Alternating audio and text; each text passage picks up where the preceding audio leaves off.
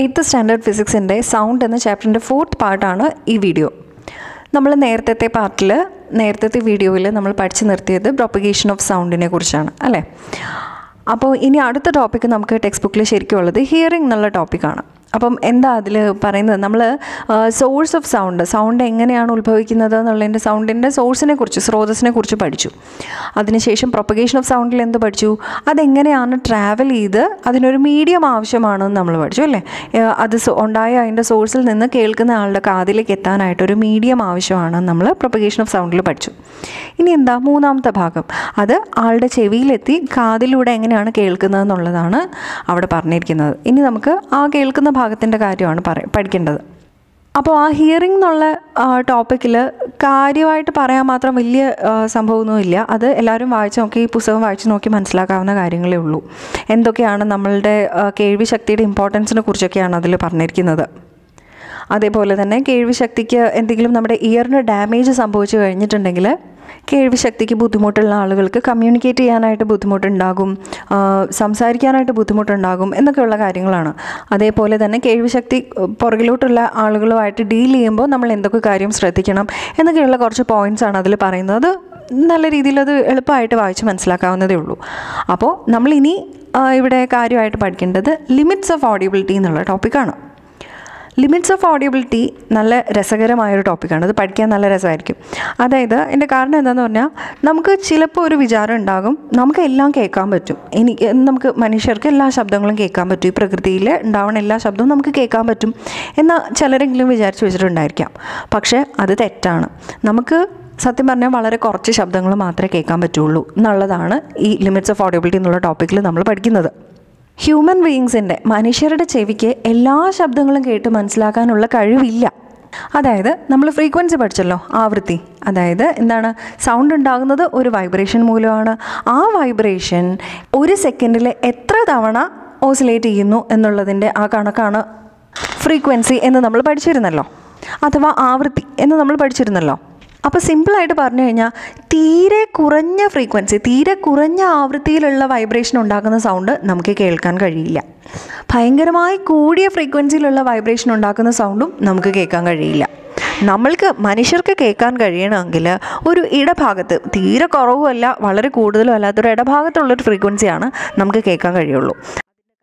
അതോടൊപ്പം തന്നെ ശ്രദ്ധിക്കും, നമ്മൾ നേരത്തെ പഠിച്ചിരുന്നു ഫ്രീക്വൻസിയുടെ യൂണിറ്റ് എന്ന് പറയുന്നത് ഹേർട്സ് എന്നുള്ളതാണ്. നമ്മൾ നേരത്തെ ഒരു മേശയിൽ കൊട്ടിയപ്പോൾ ഉള്ള കാര്യം പറഞ്ഞല്ലോ, ഹേർട്സ് എന്നുള്ളതാണ് ഫ്രീക്വൻസിയുടെ യൂണിറ്റ്. ആ യൂണിറ്റിൻ്റെ സിമ്പൽ എന്താണെന്നറിയാമോ, ഈ HZ എന്ന് എഴുതുന്നതാണ് ആ യൂണിറ്റിൻ്റെ സിമ്പൽ. ഓക്കെ, അപ്പം എന്തെങ്കിലും ഒരു 200 ഹേർട്സ് എന്നാണെങ്കിൽ നമ്മൾ 200 HZ എന്ന് എഴുതുന്നു. Okay, capital letter Hഉം small ഇസഡും. മനുഷ്യൻ്റെ ഓഡിബിൾ റേഞ്ച് എന്താണെന്നാണ് ഈ പടത്തിൽ വരച്ചിരിക്കുന്നത്. ഓഡിബിൾ എന്ന് പറഞ്ഞാൽ കാതിൽ കേൾക്കാവുന്നത്. ഓക്കെ, കേൾക്കാവുന്ന റേഞ്ച് എന്താണെന്നാണ് ഇവിടെ കാണിച്ചിരിക്കുന്നത്, ഈ ഒരു ഡോട്ടഡ് ലൈൻസിൻ്റെ ഇടയിൽ കാണിച്ചിരിക്കുന്നത്. അതായത് 20 ഹേർട്സ് മുതൽ, ഹേർട്സ് ആണല്ലോ ഫ്രീക്വൻസിയുടെ യൂണിറ്റ്, 20 ഹേർട്സ് മുതൽ 20,000 ഹേർട്സ് വരെയുള്ള ഫ്രീക്വൻസിയാണ് ആ വൈബ്രേഷൻ ഉള്ളതെങ്കിൽ ആ സൗണ്ട് മനുഷ്യന് കേൾക്കാൻ പറ്റും. എന്നാൽ 20 ഹേർട്സിന് താഴേക്കുള്ള സൗണ്ട്, അതായത് 19 ഹേർട്സ് അതല്ലെങ്കിൽ 10 ഹേർട്സ് അങ്ങനെയുള്ള താഴേക്കുള്ള സൗണ്ട് ആണെങ്കിൽ നോട്ട് ഓഡിബിൾ ആണ്. അത് മനുഷ്യന് കേൾക്കാൻ പറ്റില്ല, മനുഷ്യൻ്റെ ചെവിക്ക് അത് കേൾക്കാൻ പറ്റില്ല. അതിനെ നമ്മൾ വിളിക്കുന്ന പേര് ഇൻഫ്രാസോണിക് സൗണ്ട് എന്നാണ്. ഇൻഫ്രാസോണിക് സൗണ്ട് എന്നാണ് ആ റീജിയനിലുള്ളതിനെ വിളിക്കുന്നത്, 20ന് താഴോട്ടുള്ളത്. അതേസമയം 20,000 ഹേർട്സിന് മുകളിലേക്കുള്ളത്, 20,000 ഹേർട്സിന് മുകളിലേക്കുള്ള ഫ്രീക്വൻസികളെ നമ്മൾ വിളിക്കുന്ന പേര് അൾട്രാസോണിക് സൗണ്ട് എന്നാണ്. അതും മനുഷ്യന് കേൾക്കാൻ പറ്റില്ല. മനസ്സിലായോ? ആ 20,000 ഹേർട്സിന് മുകളിലേക്ക് 30,000 ഹേർട്സ് 40,000 ഹേർട്സ് ഒക്കെ ആണെങ്കിൽ ആ ഒരു വൈബ്രേഷൻ ഉണ്ടാക്കുന്ന സൗണ്ട് മനുഷ്യൻ്റെ ചെവിക്ക് കേൾക്കാൻ പറ്റില്ല. അതും നോട്ട് ഓഡിബിൾ ആണ്. 20 ഹേർട്സിന് താഴേക്കും നോട്ട് ഓഡിബിൾ ആണ്. ഓക്കെ, നമ്മൾക്ക് കേൾക്കാൻ കഴിയുന്നത് 20 ഹേർട്സിനും 20,000 ഹേർട്സിനും ഇടയിലുള്ള ഫ്രീക്വൻസിയിലുള്ള സൗണ്ടാണ്. 20 ഹേർട്സിന് താഴോട്ടുള്ള സൗണ്ട് കേൾക്കാൻ കഴിയില്ല, അതിനെ ഇൻഫ്രാസോണിക് സൗണ്ട് എന്ന് വിളിക്കുന്നു. 20,000 ഹേർട്സിന് മുകളിലേക്കുള്ള സൗണ്ടും കേൾക്കാൻ കഴിയില്ല, അതിനെ അൾട്രാസോണിക് സൗണ്ട് എന്ന് വിളിക്കുന്നു. ഇത്തരം കാര്യങ്ങളാണ് ഒരു തുടക്കം എന്നുള്ള രീതിയിൽ ഇതിൽ പഠിക്കേണ്ടത്. ഇത് ഒരു നോർമൽ ഹിയറിംഗ് കപ്പാസിറ്റി ഉള്ള ഒരു മനുഷ്യൻ്റെ കാര്യമായി പറയുന്നത്. ഒരു ചെറിയ വ്യത്യാസമൊക്കെ അങ്ങോട്ടും ഇങ്ങോട്ടും പേഴ്സൺ ടു പേഴ്സൺ മാറ്റം വന്നേക്കാം. ഓരോ ആളുകൾക്കും ഒരു ചെറിയ വ്യത്യാസങ്ങളൊക്കെ അങ്ങോട്ടും ഇങ്ങോട്ടും വന്നേക്കാം. എന്നാലും ഓവറോൾ നമ്മൾ പറയുമ്പോൾ ഒരാൾക്ക് ഈ ഒരു റേഞ്ചിലാണ് കേൾക്കാൻ കഴിയുന്നത്. ഇപ്പോൾ നമ്മൾ പഠിച്ചത് മനുഷ്യൻ്റെ കാര്യമാണ്. 20 ഹെർട്സ് മുതൽ 20,000 ഹെർട്സ് വരെ കേൾക്കാൻ കഴിയുന്നു. പക്ഷേ ഓരോ മൃഗങ്ങൾക്കും ഇതിന് വ്യത്യാസമുണ്ട്.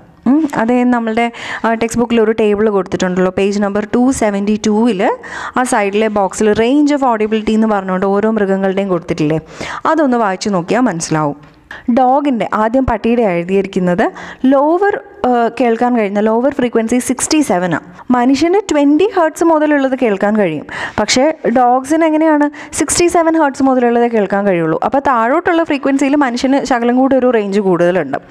ഓക്കെ, 67 താഴോട്ടുള്ളത് ഡോഗിന് പറ്റില്ല, പക്ഷേ മനുഷ്യന് 20 വരെയുള്ളത് പറ്റും. പക്ഷേ ഗ്രേറ്റർ ഫ്രീക്വൻസി നോക്കൂ, മുകളിലുള്ള ഫ്രീക്വൻസി ഏതാണ്? 45,000 ഹെർട്സ് വരെ ഉള്ളത് ഡോഗിന് കേൾക്കാൻ കഴിയും. നമുക്കാകെ എത്ര പറ്റുള്ളൂ? 20,000 ഹെർട്സ് വരെ പറ്റുള്ളൂ. മനസ്സിലായോ? അങ്ങനെ ഓരോ ജീവികളുടെയും നോക്കിക്കേ.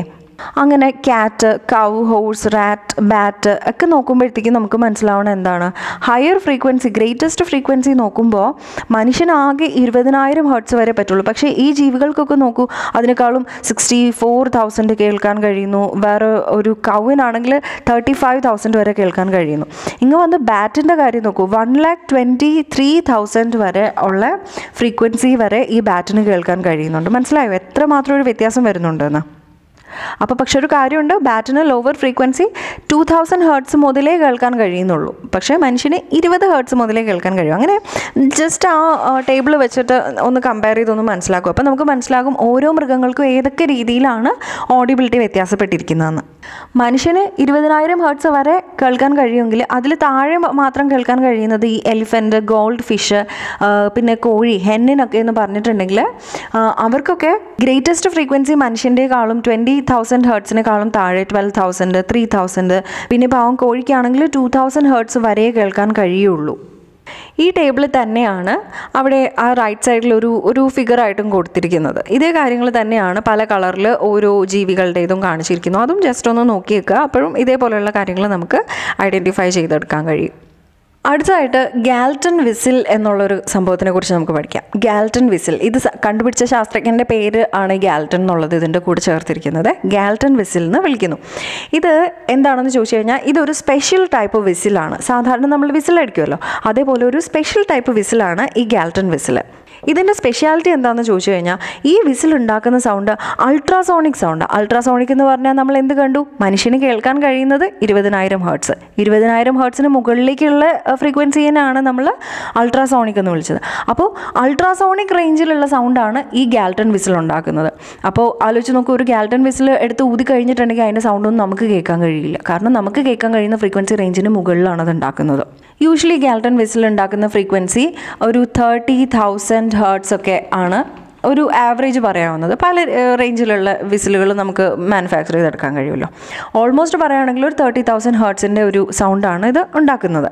ഇതിൻ്റെ ഒരു പ്രത്യേകത എന്താണെന്ന് പറഞ്ഞാൽ മനുഷ്യന് ഇത് കേൾക്കാൻ കഴിയില്ല, പക്ഷേ ഡോഗ്സിനൊക്കെ ഇത് കേൾക്കാൻ കഴിയും. ഡോഗിൻ്റെ കാര്യത്തിൽ നമ്മൾ കണ്ടു മാക്സിമം 45,000, 45,000 ഹെർട്സാണ് ഡോഗിന് മാക്സിമം കേൾക്കാൻ കഴിയുന്നത്. അപ്പം 30,000 എന്ന് പറയുമ്പോൾ ഡോഗിന് സുഖമായിട്ട് കേൾക്കാൻ കഴിയുള്ളൂ. അപ്പോൾ മനുഷ്യന് കേൾക്കാൻ പറ്റില്ല, ഡോഗിന് കേൾക്കാൻ പറ്റും. അതേപോലെയുള്ള ഒരു വിസിലാണ് ഈ ഗാൽട്ടൺ വിസിൽ എന്ന് പറയുന്നത്. ഇതിനെ അതേകൊണ്ട് മനുഷ്യന് കേൾക്കാൻ കഴിയില്ല എന്നുള്ളത് കൊണ്ട് തന്നെ ഇതിനെ സൈലൻറ്റ് വിസിൽ എന്നും പറയുന്നുണ്ട്. ഇത് പട്ടികളെ ട്രെയിൻ ചെയ്യിക്കാനൊക്കെ ആയിട്ട് ഉപയോഗിക്കുന്ന ഒരു വിസിലാണിത്. മനുഷ്യന് ഈ വിസിലിൻ്റെ സൗണ്ട് കൊണ്ട് വലിയൊരു ശല്യമൊന്നും ഉണ്ടാകില്ല എന്നുള്ളതാണ് ഈ വിസിലിൻ്റെ ഒരു പ്രത്യേകത. ഈ പിക്ചറിൽ കാണുന്നതാണ് ഗാൽട്ടൺ വിസിലിൻ്റെ ഒരു ഫിഗറാണ് ഈ കാണുന്നത്. മനുഷ്യനേക്കാളും ഓഡിബിലിറ്റി റേഞ്ച് മൃഗങ്ങൾക്കുണ്ട് എന്നുള്ളത് ഏതൊക്കെ മേഖലകളിൽ ഉപയോഗിക്കപ്പെടുന്നു എന്നാണ് നമ്മളിപ്പോൾ പഠിക്കുന്നത് കേട്ടോ. അതിലെ ഒന്നാമത്തെ ആയിരുന്നു ആ ഗാൽട്ടൺ വിസിൽ പഠിച്ചത്. അടുത്തതായിട്ട് ബാറ്റുകളുടെ കാര്യമാണ്. ഓക്കെ, ബാറ്റുകൾ ഇതേപോലെ നമുക്ക് കേൾക്കാൻ കഴിയാത്ത അൾട്രാസോണിക് സൗണ്ടിൻ്റെ ഒരു പ്രയോഗം ഈ ബാറ്റുകൾ നടത്തുന്നുണ്ട്. ബാറ്റ് എന്ന് പറഞ്ഞാൽ വവ്വാലുണ്ടല്ലോ, അതാണ് ബാറ്റ് എന്ന് വിളിക്കുന്നത്. അപ്പം അൾട്രാസോണിക് സൗണ്ട് ഈ ബാറ്റിന് പ്രൊഡ്യൂസ് ചെയ്യാൻ കഴിയും. അതിന് വായ കൊണ്ട് ഒരു അൾട്രാസോണിക് സൗണ്ട്, മനുഷ്യന് കേൾക്കാൻ കഴിയാത്ത അത്ര ഉച്ചത്തിലുള്ള സൗണ്ട് ഈ ബാറ്റിന് പ്രൊഡ്യൂസ് ചെയ്യാൻ കഴിയും. അവർക്കത് കേൾക്കാനും പറ്റും. മനസ്സിലായോ? ആ ബാറ്റിൻ്റെ റേഞ്ച് നമ്മൾ പഠിച്ചതാണ്. എന്താണ്? 123,000 അത്രയും ഹെർട്സ് വരെ ബാറ്റുകൾക്ക് പ്രൊഡ്യൂസ് ചെയ്യാനും കേൾക്കാനും ഒക്കെ സാധിക്കും. നോക്കൂ, അത് വളരെ ഹൈ ആണോ എന്ന് ചിന്തിച്ച് നോക്കൂ. നമുക്കാകെ 20,000 പറ്റുള്ളൂ, ഇവർക്ക് ഇത്രയും പറ്റുന്നുണ്ട്. അപ്പോൾ എത്ര വ്യത്യാസം ഉണ്ടോയെന്നൊന്ന് ആലോചിച്ച് നോക്കൂ. ബാറ്റുകൾ രാത്രിയിൽ സഞ്ചരിക്കുന്ന കാരണം ബാറ്റിന് ഈ വവ്വാലിന് കാഴ്ചയില്ല എന്ന് ഒരു മിത്തുണ്ട്. പക്ഷെ അങ്ങനെയല്ല. വവ്വാലുകൾക്ക് ഒരു അരണ്ട വെളിച്ചത്തിലും കാണാൻ കഴിയുന്ന കാഴ്ചയുണ്ട്. പക്ഷേ അവർ ഈ ഒരു പ്രതിഭാസത്തിൻ്റെ, ഈ ഒരു അൾട്രാസോണിക് സൗണ്ട് ഉണ്ടാക്കുന്ന ആ ഒരു പ്രതിഭാസം നന്നായി ഉപയോഗിക്കുന്നുണ്ട് രാത്രിയിൽ യാത്ര ചെയ്യാനായിട്ട്. അതെങ്ങനെയാണെന്ന് നമുക്ക് നോക്കാം. ഇതൊരു ബാറ്റാണെന്ന് വിചാരിക്കൂ. ബാറ്റിൻ്റെ പടമൊന്നും വരയ്ക്കാൻ അറിയില്ല. ഇതാണ് ഒരു ബാറ്റെന്ന് വിചാരിക്കൂ. അങ്ങനെയാണെങ്കിൽ നമ്മൾക്ക് കേൾക്കാൻ കഴിയാത്ത ആ ഒരു അൾട്രാസോണിക് സൗണ്ട് ഉണ്ടല്ലോ, ആ ബാറ്റ് അത് പ്രൊഡ്യൂസ് ചെയ്യുന്നുണ്ട്. അത്രയും ഫ്രീക്വൻസി കൂടിയ ഒരു സൗണ്ട് ഈ ബാറ്റ് പ്രൊഡ്യൂസ് ചെയ്യുന്നു. ഇത് ആ സൗണ്ട് അങ്ങ് മുന്നോട്ടേക്ക് പോകുന്നതിൻ്റെ ഒരു പടം ജസ്റ്റ് വരച്ചേക്കുന്നതാണ്. ഇതിൻ്റെ ഉപയോഗം എന്താ നടത്തുന്നതെന്ന് പറഞ്ഞാൽ, അത് ഇങ്ങനെ പറന്നു പോകുമ്പോൾ എന്തെങ്കിലും ഒരു ഒബ്സ്റ്റക്കിൾ, എന്തെങ്കിലും ഒരു തടസ്സം അതിൻ്റെ വഴിയിലുണ്ടെങ്കിൽ, അഥവാ അതിന് കഴിക്കാനുള്ളൊരു ഫുഡ്, എന്തെങ്കിലും ഒരു ചെറു ജീവികളോ അതല്ലെങ്കിൽ എന്തെങ്കിലും ഒരു തടസ്സമോ അതിൻ്റെ വഴിയിൽ ഇവിടെ ഉണ്ടെങ്കിൽ എന്ത് സംഭവിക്കും? ഈ പോകുന്ന ആ സൗണ്ട് വേവ് അതിൽ തട്ടും അല്ലേ? ഇതിൽ തട്ടിക്കഴിഞ്ഞാൽ എന്ത് പറ്റും? സൗണ്ട് ഒരു പ്രതലത്തിൽ തട്ടിക്കഴിഞ്ഞാൽ അത് റിഫ്ലക്റ്റ് ചെയ്യില്ലേ? എക്കോ പോലെ തിരിച്ച് കേൾക്കില്ലേ? അപ്പോൾ ഈ ബാറ്റ് അയച്ച ആ സൗണ്ട് തിരിച്ചിങ്ങോട്ട് വരും. തിരിച്ച് ഈ രീതിയിൽ ആ ബാറ്റിൻ്റെ അടുത്തോട്ട് ആ സൗണ്ട് വരും. മനസ്സിലായി? അപ്പോൾ ആ സൗണ്ട് തിരിച്ച് വരുന്നുണ്ടെങ്കിൽ ബാറ്റിന് മനസ്സിലാകും എന്തോ ഒരു തടസ്സം മുന്നിലുണ്ടെന്ന് മനസ്സിലാകും. അതല്ല, അത് തിരിച്ച് വരുന്നില്ല എന്നാണെങ്കിൽ ബാറ്റിന് മനസ്സിലാകും അത് അവിടെ വേറെ തടസ്സമൊന്നും ഇല്ല എന്ന്. അതേപോലെ തന്നെ ഈ സൗണ്ട് പെട്ടെന്ന് അങ്ങ് പോയി ഉടനെ തന്നെ തിരിച്ചു വരുവാണെങ്കിൽ ബാറ്റിന് മനസ്സിലാകും അയ്യോ ഇതേ തടസ്സം ഏറ്റവും അടുത്താണെന്ന് മനസ്സിലാകും. ബാറ്റ് സൗണ്ട് പുറപ്പെടുവിച്ച് കഴിഞ്ഞ് ഒത്തിരി സമയം കഴിഞ്ഞിട്ടാണ് അത് റിഫ്ലക്റ്റ് ചെയ്ത് തിരിച്ചു വരുന്നതെങ്കിൽ എന്ത് മനസ്സിലാകും? തടസ്സം ഒത്തിരി ദൂരെയാണെന്ന് മനസ്സിലാകും. മനസ്സിലായോ? അതായത് ഈ ഒരു പ്രതിഭാസം ഉപയോഗിച്ച് ബാറ്റിന് ഒത്തിരി ജീവിക്കാനായിട്ട് ഹെൽപ്പ് ചെയ്യുന്നുണ്ട് എന്നാണ് ഇവിടെ നമ്മൾ പഠിക്കുന്നത്. ബാറ്റ് ഉപയോഗിക്കുന്ന ഈ ഒരു പ്രതിഭാസത്തിനെ വിളിക്കുന്ന പേര് ഇക്കോ ലൊക്കേഷൻ എന്നാണ് കേട്ടോ. ഈ ചെയ്യുന്ന ഒരു പ്രോസസ്സിനെ പറയുന്ന പേര്, ബാറ്റ് ചെയ്യുന്ന ഈ പ്രോസസ്സിനെ പറയുന്ന പേര് ഇക്കോ ലൊക്കേഷൻ എന്നാണ്. അടുത്തതായിട്ട് എർത്ത് ക്വേക്സിൻ്റെ സമയത്താണ്, ഭൂകമ്പം, ഭൂമി കുലുക്കം ഉണ്ടാകുന്ന സമയത്ത് ഈ ജീവികൾക്ക് മനുഷ്യന് കേൾക്കാൻ കഴിയാത്ത സൗണ്ട് കേൾക്കാൻ കഴിയും എന്നുള്ളത് അവരെ സഹായിക്കുന്നുണ്ട്. എങ്ങനെയാണെന്നറിയാമോ? എർത്ത് ക്വേക്സ് ഉണ്ടാകുമ്പോൾ ഭൂമിയുടെ ഉള്ളിലെ ആ ഒരു കുലുക്കം, ഒരു വൈബ്രേഷൻ ഉണ്ടാകുന്നുണ്ടല്ലോ, ഭൂമിയുടെ പാളികൾ അങ്ങോട്ടും ഇങ്ങോട്ടും നീങ്ങുന്നതല്ലേ ഈ എർത്ത് ക്വേക്ക് ആവുന്നത്. അപ്പോൾ ഭൂമിയുടെ ഉള്ളിലെ ആ ഒരു വൈബ്രേഷൻ ഒരു ഇൻഫ്രാസോണിക് സൗണ്ട് ഉണ്ടാക്കുന്നുണ്ട്. ഇൻഫ്രാസോണിക് എന്ന് പറഞ്ഞാൽ എന്താണ്? നമുക്ക് കേൾക്കാൻ കഴിയുന്നതിലും താഴെയുള്ളത്. നേരത്തെ ബാറ്റിൻ്റെ കാര്യത്തിൽ അൾട്രാസോണിക് ആണ് പറഞ്ഞത്, 20,000 ഹെർട്സിന് മുകളിലേക്കായിരുന്നു. ഇവിടെ ഇപ്പോൾ എന്താണ്? 20 ഹെർട്സിന് താഴേക്കുള്ളൊരു സൗണ്ട് ഈ ഭൂമിയുടെ അടിയിൽ നിന്ന് ഉണ്ടാകുന്നുണ്ട്. അപ്പോൾ ചില ജീവികൾക്ക്, അതായത് ഡോവ്സ്, പ്രാവുകൾക്ക്, എലിഫൻറ്റിന്, പിന്നെ റൈനോസറസ് ഉണ്ടല്ലോ, കാണ്ടാമൃഗം, പിന്നെ വെയിൽസിന്, തിമിംഗലങ്ങൾക്ക്, ഇങ്ങനെയുള്ള ചില ജീവികൾക്ക് ആ ഭൂമിയിൽ നിന്നുണ്ടായി വരുന്ന ഇൻഫ്രാസോണിക് സൗണ്ട്, ആ ഫ്രീക്വൻസി കുറഞ്ഞ ആ സൗണ്ട് അവർക്ക് കേൾക്കാൻ കഴിയും. അപ്പം അവർ അൺയൂഷ്വലായിട്ട് ബിഹേവ് ചെയ്യും. ഇതേപോലെ എന്തോ ഒരു അപകടം വരാനിരിക്കുന്നു എന്നുള്ളത് അവർക്ക് സെൻസ് ചെയ്യാൻ കഴിയുന്നുണ്ട്.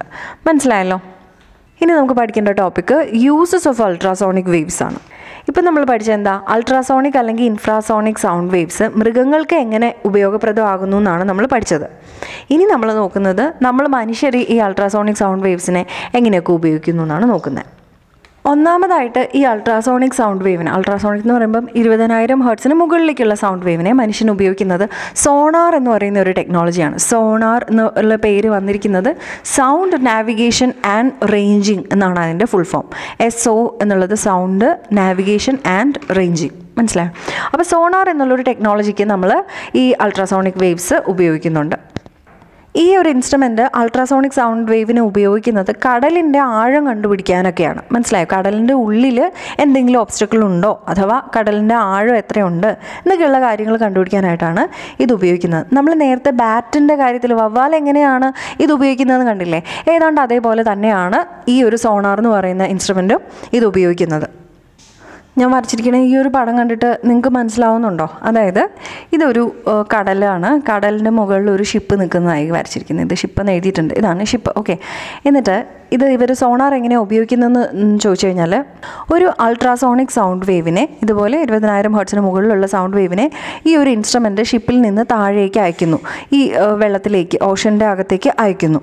അതാണ് ഇങ്ങനെ ഈ ഡൗൺ ആരോ ഇട്ട് കാണിച്ചിരിക്കുന്നത്. സൗണ്ട് പോകുന്നതാണ് ഇങ്ങനെ കർവ്സ് കാണിച്ചിരിക്കുന്നത്. അങ്ങനെ അതങ്ങ് പോയി കഴിഞ്ഞിട്ട് അത് ഏറ്റവും അടിത്തട്ടിൽ എവിടെയാണ് ആ വെള്ളം തീരുന്നത്, ആ അടിത്തട്ടിൽ അത് തട്ടുന്നു. അങ്ങനെ തട്ടിക്കഴിഞ്ഞാൽ എന്ത് പറ്റുന്നു? ആ സൗണ്ട് വേവ് റിഫ്ലക്റ്റ് ചെയ്യുന്നു. എവിടെയെങ്കിലും ഒരു സൗണ്ട് പോയി തട്ടിക്കഴിഞ്ഞാൽ അത് റിഫ്ലക്റ്റ് ചെയ്ത് വരുമല്ലോ. അങ്ങനെ ആ അൾട്രാസോണിക് സൗണ്ട് റിഫ്ലക്റ്റ് ചെയ്യപ്പെടുന്നതാണ് എക്കോ ആയിട്ട് മുകളിലേക്ക് വരുന്നു. അതാണ് മുകളിലേക്കുള്ള കർവ്ഡ് ലൈനിട്ട് കാണിച്ചേക്കുന്നത്. അപ്പോൾ എക്കോ ആയിട്ട് മുകളിലേക്ക് വരുന്ന എക്കോയിനെ ഈ ഇൻസ്ട്രുമെൻ്റ് പിടിച്ചെടുക്കുന്നു. മനസ്സിലായോ? ഒരു അൾട്രാസോണിക് സൗണ്ടിനെ അങ്ങോട്ട് അയക്കുന്നു, തട്ടിക്കഴിഞ്ഞ് തിരിച്ചു വരുന്ന എക്കോയിനെ അത് പിടിച്ചെടുക്കുന്നു. ഇനി ഇത് തിരിച്ച് എക്കോ ആയിട്ട് തിരിച്ചെത്താനായിട്ട് എത്ര സമയമെടുത്തു എന്ന് നോട്ട് ചെയ്യുന്നു. ആ സമയമനുസരിച്ച് എത്ര ഡെപ്ത് ഉണ്ടെന്നുള്ളത് കാൽക്കുലേറ്റ് ചെയ്തെടുക്കുന്നു. മനസ്സിലായോ? അത് കുറവ് സമയത്തിനുള്ളിൽ പോവുകയും വരികയും ചെയ്തുവെങ്കിൽ ഇച്ചിരി ഡെപ്തേ ഉള്ളൂ എന്നും, കൂടുതൽ സമയം എടുത്തു പോകാനും വരാനും എങ്കിൽ കൂടുതൽ ഡെപ്ത് ഉണ്ട് എന്നുള്ള രീതിയിലും കാൽക്കുലേഷൻസ് നടത്തി കൃത്യമായിട്ട് എത്ര ഡെപ്ത് ഉണ്ട്, എത്ര ആഴമുണ്ട് എന്നുള്ളത് കണ്ടുപിടിച്ചെടുക്കാനായിട്ട് സാധിക്കുന്നു. ഷാലോ വാട്ടർ ആണെങ്കിൽ, അതായത് അധികം ആഴമില്ലാത്ത വെള്ളം ഇത്രേ ഉള്ളൂ എങ്കിൽ ഈ പെട്ടെന്ന് തന്നെ അങ്ങോട്ട് പോയി പെട്ടെന്ന് തന്നെ ഇങ്ങോട്ട് വന്നു, അതായത് കുറച്ച് സമയമേ എടുക്കുള്ളൂ. ആ രീതിയിൽ ടൈം വെച്ചിട്ട് അത് കറക്റ്റായിട്ട് അതിൻ്റെ ആഴം കാൽക്കുലേറ്റ് ചെയ്തെടുക്കുന്നു.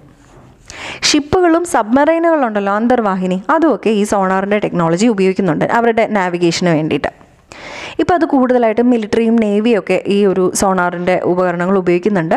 പക്ഷേ ആദ്യം ഇത് കണ്ടുപിടിച്ച കാലത്ത് ഏറ്റവും ആദ്യം ഇത് ഉപയോഗിച്ചിരുന്നത് കടലിൽ പോകുമ്പോൾ ഐസ്ബർഗുകളുണ്ടോ, ഐസ്ബർഗിൽ തട്ടി ഷിപ്പ് തകർന്നു പോകുമല്ലോ, അത് ഉണ്ടാവാതിരിക്കാനായിട്ട് ഐസ്ബർഗുകൾ ഉണ്ടോ എന്ന് അറിയാനായിട്ടാണ് ഇത് തുടക്കത്തിൽ ഉപയോഗിച്ചിരുന്നത്. പിന്നീട് അത് മിലിറ്ററിയിൽ വേണ്ടിയിട്ട് വ്യാപകമായിട്ട് ഉപയോഗിക്കപ്പെടുന്നുണ്ട്. അടുത്തായിട്ട് അൾട്രാസോണിക് വേവ് മനുഷ്യൻ ഏറ്റവും കൂടുതൽ ഉപയോഗിക്കുന്നത് മെഡിക്കൽ ഫീൽഡിലാണ്. കേട്ടിട്ടില്ലേ? അൾട്രാസൗണ്ട് സ്കാനിങ് എന്നൊക്കെ കേട്ടിട്ടില്ലേ? സ്കാൻ ചെയ്യുന്നതിൻ്റെ ഒരു MRI സ്കാൻ, CT സ്കാൻ എന്നൊക്കെ പറയുന്ന പോലെ അൾട്രാസൗണ്ട് സ്കാൻ എന്ന് പറയുന്നത് കേട്ടിട്ടില്ലേ? അതാണ് ചുരുക്കം പറയാം, അത് തന്നെയാണ് നമ്മളിവിടെ ചെയ്യുന്നത്. ഏറ്റവും എളുപ്പമായിട്ട് ഇവിടെ എങ്ങനെയാണ് ഇത് ഉപയോഗിക്കുന്നതെന്ന് ചോദിച്ചു കഴിഞ്ഞാൽ, അസുഖം എന്താണെന്ന് ഡയഗ്നോസ് ചെയ്യാൻ, അസുഖം എന്താണെന്ന് നിർണ്ണയിക്കാനും അതോടൊപ്പം തന്നെ അസുഖമുള്ള ആ ഭാഗത്തിൻ്റെ ഒരു സ്കാൻ, ഒരു പടം എടുക്കുന്ന ഒരു ഇമേജ്, നമുക്കൊരു പടം പോലെ അത് കിട്ടുകയും ചെയ്യും. ഇങ്ങനെയുള്ള കാര്യങ്ങളൊക്കെ നമുക്ക് ഈ അൾട്രാസൗണ്ട് സ്കാനിൽ നിന്ന് ചെയ്യാൻ പറ്റും. എങ്ങനെയാണെന്ന് പെട്ടെന്നൊന്ന് പറഞ്ഞേക്കാം. അതായത് ഒരു പ്രോബുണ്ട്. പ്രോബ് എന്ന് പറഞ്ഞാൽ ഈ അൾട്രാസൗണ്ട് വേവ്സിനെ പുറപ്പെടുവിക്കുന്ന ഒരു ഉപകരണം. ഓക്കെ, അങ്ങനെ ഒരു ഉപകരണമുണ്ട് ആ ഡോക്ടറുടെ കയ്യിൽ. ഓക്കെ, എന്നിട്ട് നമുക്ക് ഏത് ഭാഗത്താണോ ഒരു വയ്യാഴികയുള്ളത്, ഇതിപ്പോൾ ഒരു കയ്യോ മറ്റോ ആണെന്ന് വിചാരിക്കും. അപ്പം ആ പ്രോബ് വെച്ചിട്ട് ഈ കൈയുടെ മുകളിലേക്ക് അമർത്തി പിടിച്ച് ഈ അൾട്രാസോണിക് വേവിനെ, ആ സൗണ്ട് വേവ്സിനെ ഉള്ളിലേക്ക് കടത്തിവിടുന്നു.